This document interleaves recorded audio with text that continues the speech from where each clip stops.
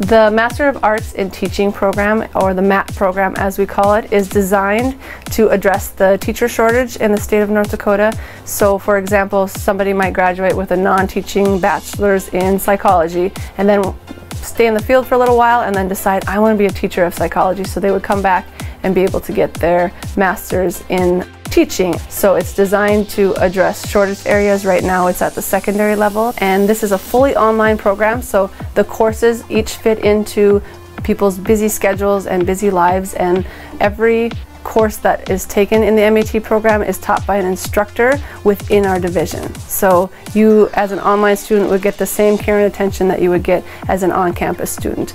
Our priority is making sure our college students are successful, but another priority is making sure that they're prepared to meet the needs of the students in the field. And as a mother, that's a really big deal to me, that we're preparing high quality teachers to help those students out in the field, because my child will be there someday soon.